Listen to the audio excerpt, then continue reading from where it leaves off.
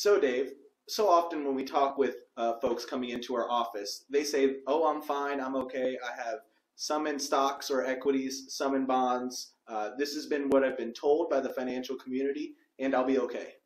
Boy, we hear that a lot, don't we? And this is a great example about how there is no one strategy that fits everyone, but more importantly, that the world changes, and what worked at one period in history may not work in the other. Boy, this is the best example of Chase I can give folks of that.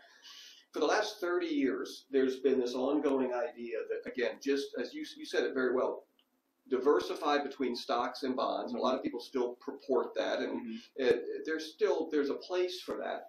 But the reasoning behind it was because we've got about a 30-year window here where bonds performed very well. I mean, many people would say, hey, I've averaged 5-6% out of my bonds or my bond mutual funds. Yep. So I had some in stocks that was more volatile, but maybe did better than my bonds. But then I had a whole section in bonds that was less volatile, less risky, but was still spitting out 4, 5, or 6%.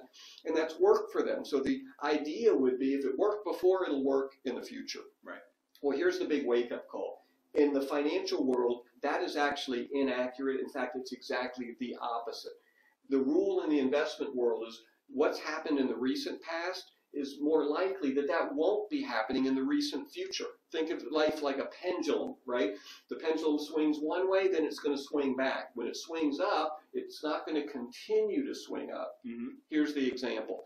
The reason bonds have performed so well over the last roughly, would you say, 30 years? Yeah, 30 or 40 years now. Right, is because for 30 years, interest rates have been steadily dropping for 30 years. And when interest rates drop, and this sounds like it doesn't make any sense, doesn't it?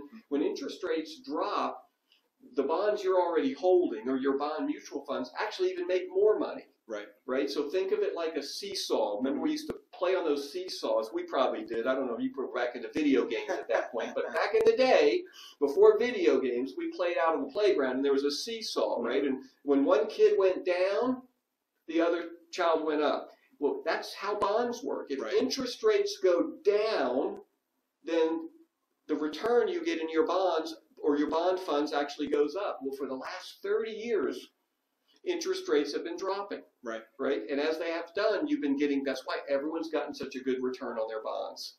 Yeah. Now, what's different? Yeah, so what's different now is essentially we're at 0% interest rates. So the argument there is there's really only two ways that interest rates can go, right, Dave? So we're here, we're at the bottom, we're at pretty much zero. They can either continue to stay low over a long period of time, which is possible, right?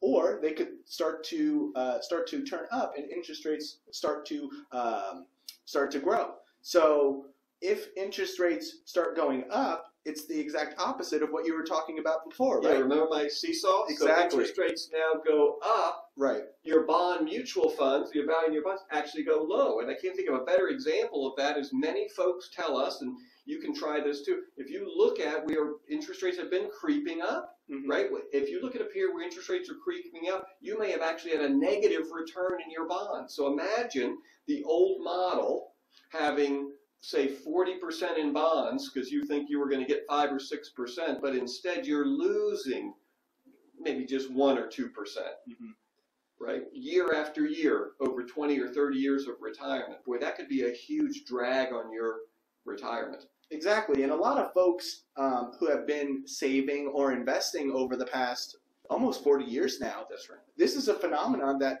really we have not seen.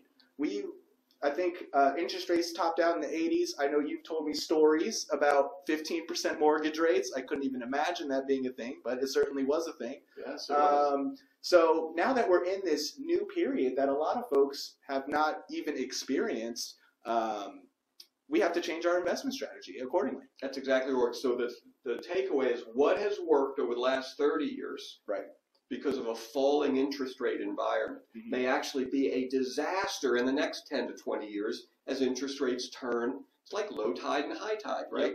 Well, we were moving into low tide. Now we're going to be moving into high tide. So things are just different. Now, the good news is there's solutions. Bond alternative vehicles that can accomplish what you used to want to accomplish in bonds which is less volatility but still a rate of return. Yep. There are things that you can do. It's just you've got to be aware that you've got to pivot a little bit. Yep. Right? If you stick with what worked in the past, that only works if everything's the same. And the only thing we know for sure, and you said it best, the only thing we know for sure about bonds is they can't continue like they've continued because Correct. we're at 0% interest. Something's got to give, and both scenarios are going to mean that we're not going to get a return that most people are expecting from their bonds. Exactly, and to how we kind of open this video, not to say that you won't be okay, but that traditional 60 to 40% split that we've all heard, and if you've read anything about finance, a lot of people follow that mantra. That may not work in the future because, to your point, Dave, everything's different now. It may not work. It's just going to have to take other strategies. Yep. Right? And there are other strategies. You just got to be aware of them. Yeah, exactly. So I think that summed it up. I think it did. So if you liked our video today, you could you can subscribe. Also, we encourage folks to leave comments so we can have topics for our next videos. Yeah, I love having our talks based on the comments. We know we're talking about what the folks really want to hear. So we make those comments and we'll actually reply to them with more talks. Yeah.